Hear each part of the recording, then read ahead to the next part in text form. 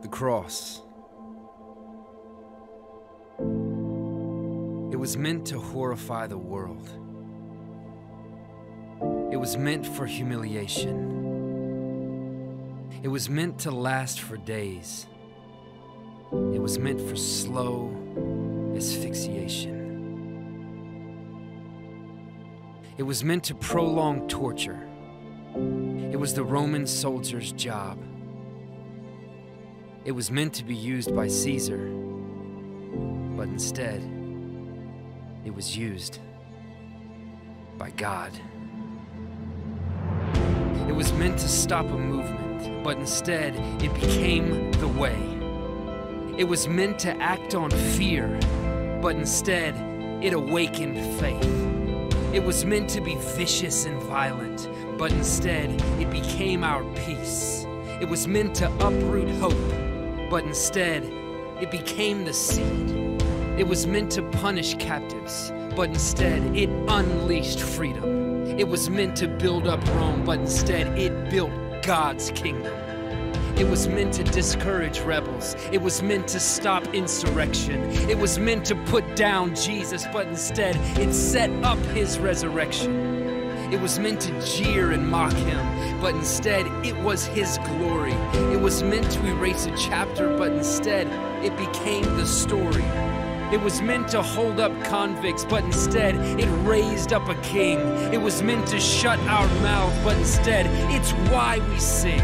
It was meant to be a judgment, but instead it became our mercy. It's why the song of heaven is the Lamb. The Lamb is worthy. It was meant to kill an enemy, crush dissenters and diversion, but instead it became the banner of God's love for every person. It was meant to be appalling, nailing hands and feet to wood. It was meant to be used for evil, but instead it was used for good. It was meant to be a symbol of God's assassination, but instead it became the symbol of Jesus' invitation. Come to the cross. Instead of sin and stain, you are meant to be made clean.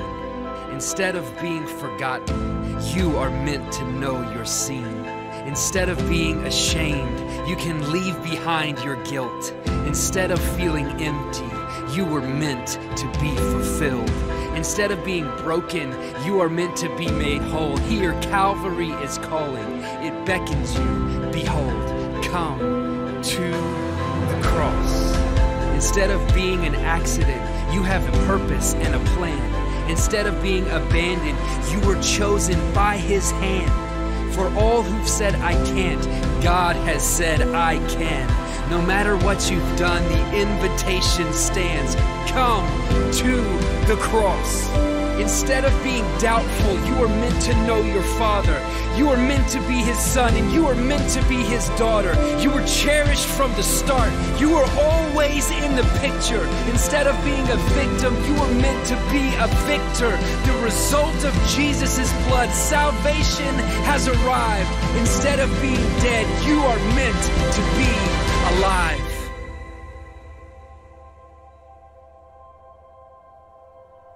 The cross. It was meant to signal death, but instead, it's a sign of living. It was meant to be the end, but instead, it's our beginning.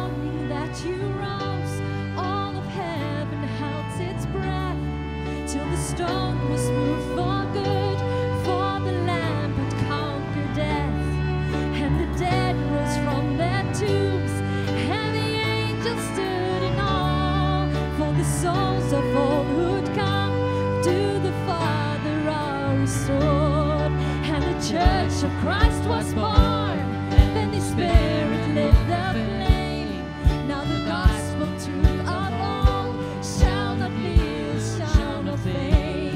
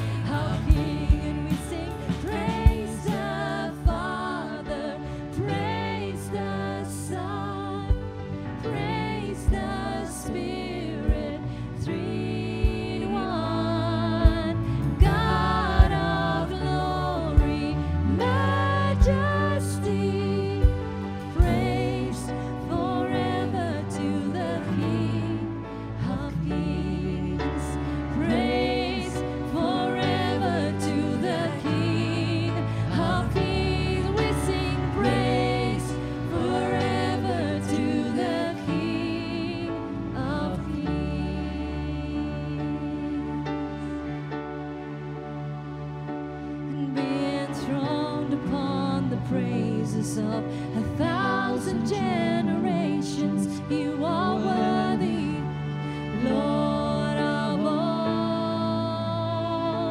And unto you, the slain and risen King, we lift our voice with heaven, singing worthy, Lord of all. Be enthroned upon the praises of 1,000 generations. You are worthy, Lord of all. And unto you, the slain and risen King, we lift our voice with heaven, singing worthy, Lord of all. So be enthroned upon the praises of 1,000 generations. You are worthy, Lord of all. And unto you, the slain and risen King, we lift our voice with heaven, singing worthy, Lord of all. Highest praises, highest praises, Lord of all. Highest praises, Lord of all. Highest praises, Lord of all. Yes, we sing highest praises, Lord of all. So be enthroned upon the praises of 1,000 generations. You are worthy, Lord of all. And unto you, the slain and risen King, we lift our voice with heaven, singing worthy, Lord of all. So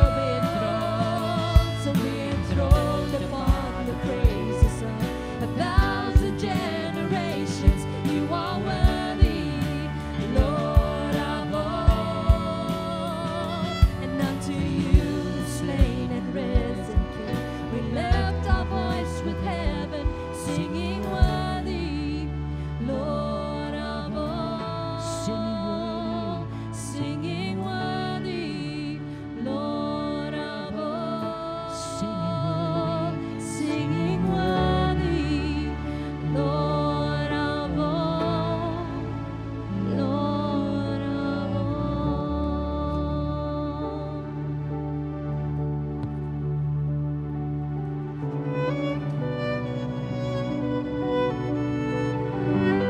Lord, your word says that you inhabit the praises of your people. And what a privilege for us to just dwell in your presence, just to enjoy and soak in your presence, these precious moments. Thank you for your presence. And Lord, this is such a wonderful celebration. We celebrate Calvary. We celebrate your victory over sin, Satan, death and hell. And we celebrate your finished works this weekend. Here, hierdie is Goeie Vrydag. En ons is net aan die ontvangkant. U het alles kom doen wat ons nie kon doen nie. U het 'n prys kom betaal wat ons nie kon betaal nie. En ons loof u, ons prys u. Ons wil uit ons harte uit, wil ons vanoggend vir u sê, u is waardig om geloof en geprys te word. Dis hoekom ons by mekaar is, dis hoekom ons connect. En ons sê net vir u dankie vir dit wat gebeur het op Golgotha en dit wat ons hierdie naweek kan vier, wat ons kan celebrate in Jesus se naam. Dis regtig 'n voorreg om saam met julle te wees en waar jy ook al is en by ons aansluit vir vanoggend se diens op Goeie Vrydag. Wat 'n voorreg om bietjie tyd te spandeer met jou en dankie dat jy deel is van hierdie oggend en ons bid regtig dat die woord en die Heilige Gees jou sal bedien daar waar jy is. Is 'n seker die belangrikste datum op die Christen kalender is Pascha, is Paasfees. Wat 'n voorreg om dit in 2022 te vier. So, baie welkom en dankie dat jy deel is van ons byeenkoms vanoggend. Ek wil sommer vir ons aanbiddingspan, hierso en die kameramense en die mense op die rekenaar, almal wat hier is om dit moontlik te maak, sê dankie. Ons het groot waardering vir julle passie en julle ywer. Die Here seën vir julle. Nou ek wil begin, ek wil eers die mite rondom Paasfees wil ek net so effentjies aanraak en dan die waarheid rondom Paasfees sal daarna volg. In die wêreld is daar redelik baie persepsies en dinge wat die mense doen in hierdie tyd wat eintlik die kosbare waarheid rondom Paasfees effens skeef trek. So die mite is kom ons begin so. Paasfees is 'n veel groter gebeurtenis as geverfde paaseiers en paashasies. Nou, waar kom hierdie paaseiers en die paashasies vandaan? Dis eintlik 'n ongelooflike aanloop. Volgens die Dykes Annotated Reference Bible het 'n enorme groot eier uit die hemel geval in die Efraatrivier. En 'n vis het toe die eier tot by die bank van die rivier gerol, waar 'n duif het uitgebroei het. En uit hierdie eier het Astarte, of dan nou die godin van die Paase, gekom. Nou Paasfees staan in Engels bekend as Easter, dis vernoem na 'n heidense fees ter ere van die godin Ishtar, die Babyloniese godin van die hemel. So jy kan sommer hoor, jy kan sommer die toon optel, hoe die vyand die hele ding rondom Pascha, rondom Paasfees, probeer kaap, probeer skeef trek. Maar dis die mite, die waarheid is so kosbaar. En dis wat ons hierdie naweek vier. Die Hebreëse woord vir Pascha is die woord Pesach.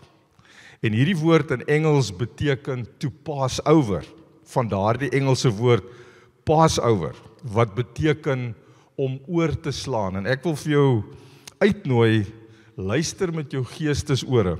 In Eksodus 12 sê die Here vir ons, dat wanneer God die bloed aan die deurposte sien, hy by daardie deur, by daardie huis sal verbygaan. Aan die ander woorde, as hy die bloed aan die deurposte sien, gaan hy daardie huis oorslaan, Passover.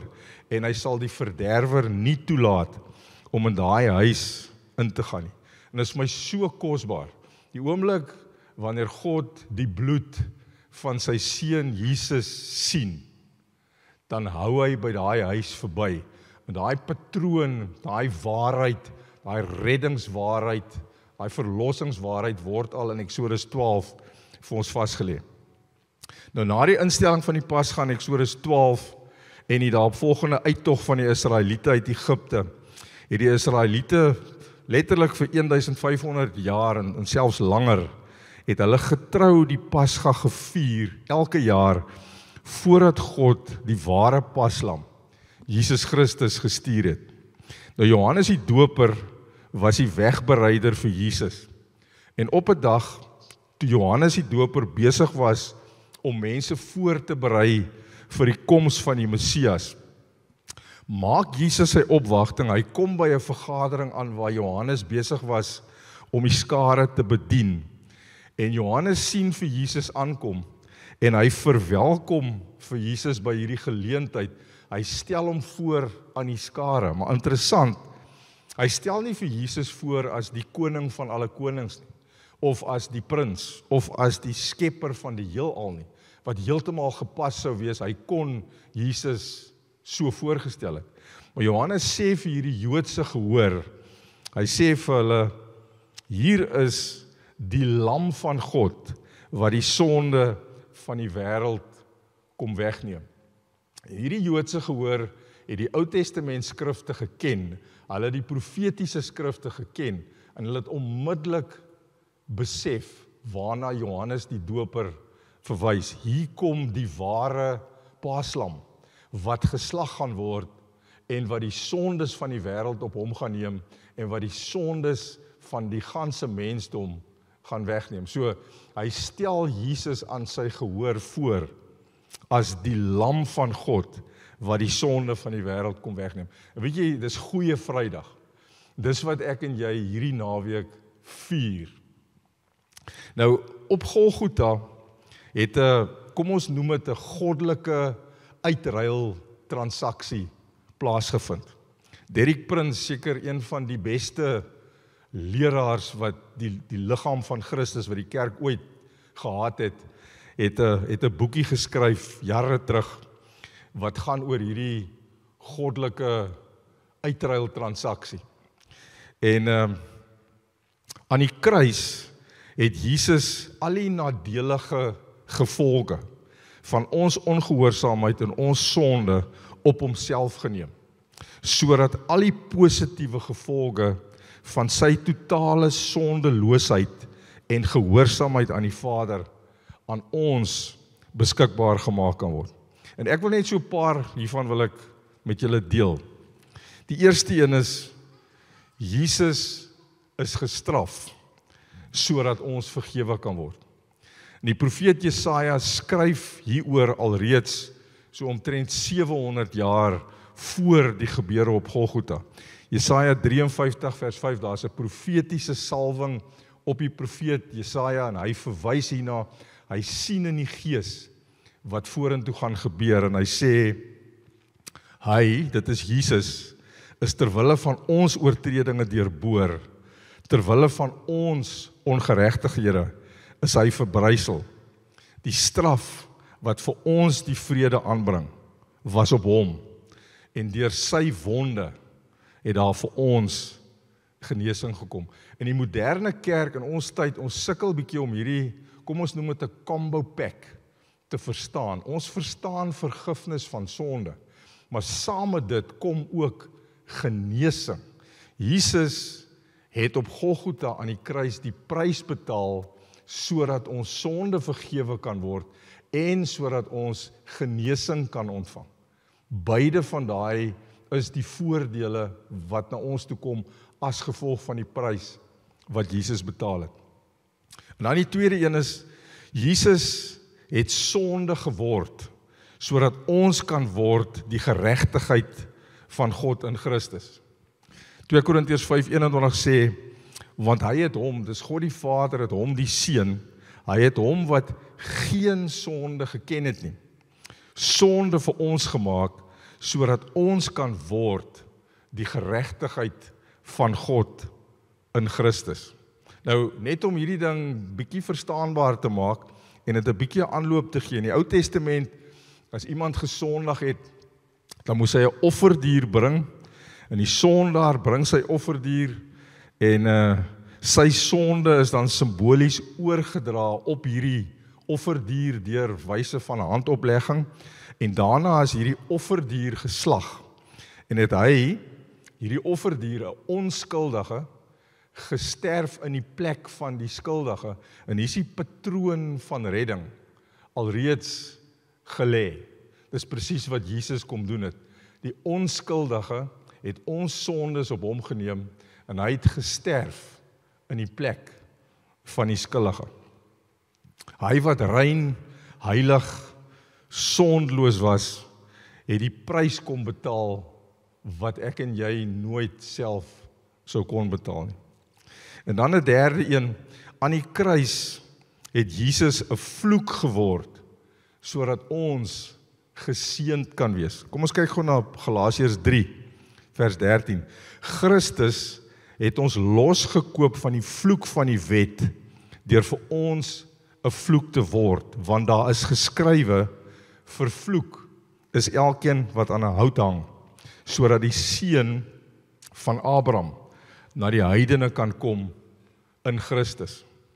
God se plan was van die begin af, dat Jesus aan 'n kruishout sou sterf, sodat almal wat die skrifte ken, sou weet dat hy deur die Vader 'n vloek gemaak is. En die rede daarvoor is, Paulus sê dit vir ons, Jesus is 'n vloek gemaak, sodat ons losgekoop kan word van die vloek. En daarom is ons die geseëndes van die Here. Dis net nog een van die eienskappe van hierdie goddelike uitruiltransaksie op Golgotha. En dan 'n interessante een wat ek dink baie relevant is in ons tyd waarin ons leef. Jesus het ekstreme stresvlakke verduur, sodat ons oor niks besorgd of bekommerd hoef te wees nie. In die tuin van Getsemane het Jesus letterlik bloed gesweet. Nou daar's 'n mediese term wat hulle noem hermatidrosis, en dit dui op 'n toestand waar 'n persoon weens ekstreme stresvlakke letterlik bloed sweet. En dis wat Jesus deurgegaan het voor sy kruisiging. So Jesus was aan hierdie uiterste stresvlakke blootgestel, sodat ek en jy in 'n posisie kan wees, sodat ons oor niks besorgd of bekommerd hoef te wees nie. En dan 'n laaste een, Jesus is deur God verlaat, sodat die Vader ons nooit hoef te begewe of nooit hoef te verlaat nie.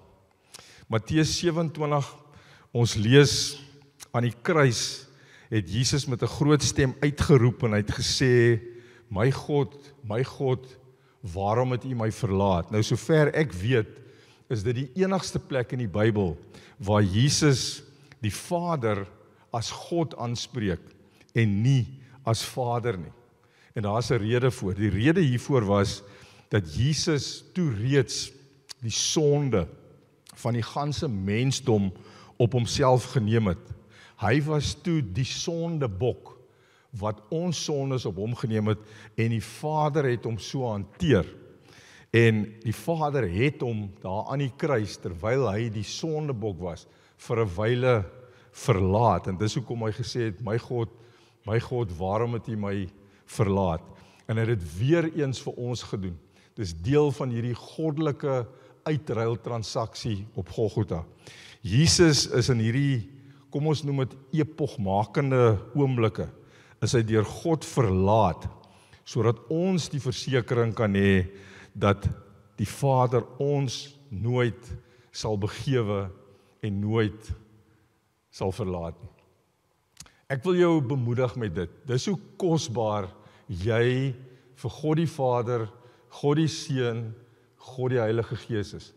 Want so lief het God die wêreld gehad, dat hy sy Seun gestuur het, om te kom sterf in ons plek, om 'n prys te kom betaal, wat ek en jy nie kan betaal nie. En dis wat ons hierdie naweek vier. Daai prys wat Jesus kom betaal het, en weet jy wat, ons kan dit maar net in dankbaarheid en in geloof ontvang. Ons kan nie iets doen om dit te verdien nie.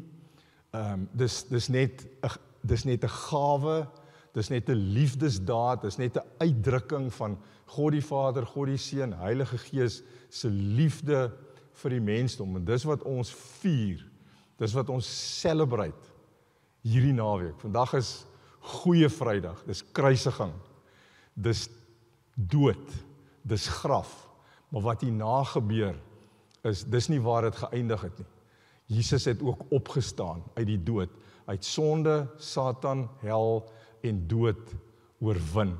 En Sondag as ons hier by mekaar kom, gaan ons die opstanding en die voltooide werk en alles wat dit vir ons beteken, gaan ons vier en ons gaan saam nagmaal gebruik. En net soos Jesus ons gevra het om te doen, hy sê wanneer julle by mekaar kom en as julle nagmaal gebruik, remember me.